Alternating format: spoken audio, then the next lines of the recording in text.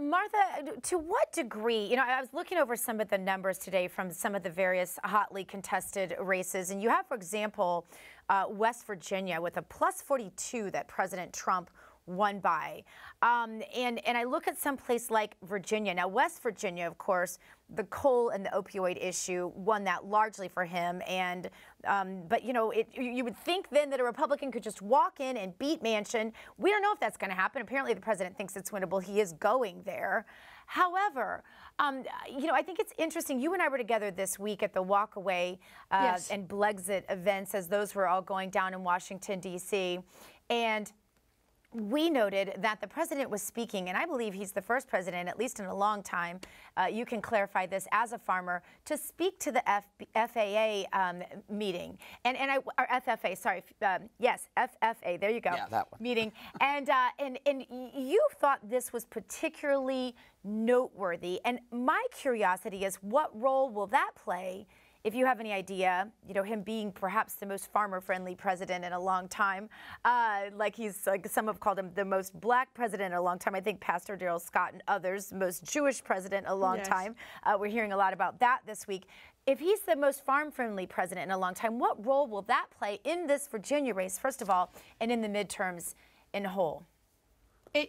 It's huge. President Donald J. Trump is the first president in over 30 years to speak at the Future Farmers Association Summit. And the reason why this is so important all across our country is, of course, because our farmers are the heartbeat and backbone of America. And in Virginia in particular, farming, agriculture is Virginia's #1 industry. It produces over 500,000 jobs.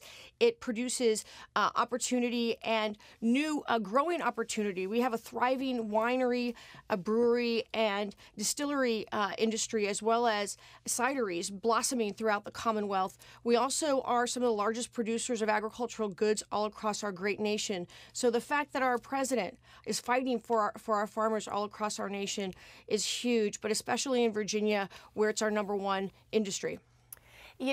Martha, I love your story, and I think it's significant. I don't often ask guests to tell their stories, but you, your whole life, wanted to be a farmer. Your parents told you needed to be a lawyer. Sounds like good parental advice, something I might say to my children. You said, okay, I'll do that, but then I want to be a farmer. And today you are a farmer. And I find it really fascinating that, the farmers have taken center stage again under this president in ways, but did you expect that? I did, because you worked so hard on the trail for President Trump. And as you know, he touched the hearts and minds of the West in our country, the heartbeat of America, the bread belt of America. For far too long, our farmers have been neglected and not given an even hand in trade all across our country. And our president promised to make American farmers first, and that's exactly what he has done. He's done that by evening the playing fields when it comes to tariffs. He's provided more opportunity also by deregulating the burdensome red tape that weighs so heavily upon the American family farmer. And the fact that our president has done so much for rural America, by making rural America first, by making our American farmers first, by deregulating burdensome regulations, it's going to make a huge difference in these midterms, and particularly in the Commonwealth of Virginia. President Trump has quite the campaign rally schedule coming up. You can see it right here.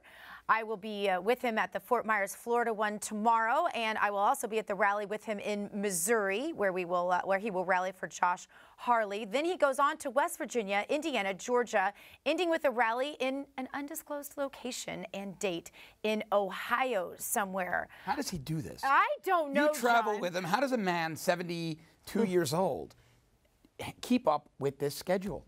I don't know, Martha. Some, though, in the liberal media, they literally turned the narrative to be like this. They're saying he's doing too many rallies. It's going to backfire. Your thoughts? I disagree. The American people crave these opportunities to have one-on-one with the President of the United States and the Vice President. We just had the Vice President in the Commonwealth of Virginia. And having the opportunity to have these rallies, to have these large town halls, the American people love it. They want to interact with our president. Many of them stand in line for hours and hours and hours for the opportunity to experience what I believe is, the greatest president in the history of our country. Martha, let's switch gears and talk about this reporter, Julia Yaffe. Now, she was fired from Politico over tweeting something incredibly disgusting about President Trump and his daughter. I'm not even going to repeat it. Thank you. It was absolutely reprehensible. Politico that leans left fired her. Well, now she's back out there claiming on CNN of all places, predictably, that President Trump has radicalized more people than ISIS. Listen to this. This president, one of the things that he really launched his presidential run on is talking about Islamic radicalization.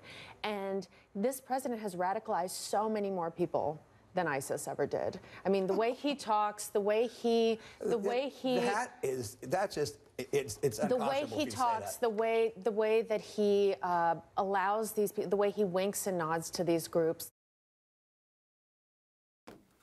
Now, here's my problem, Martha.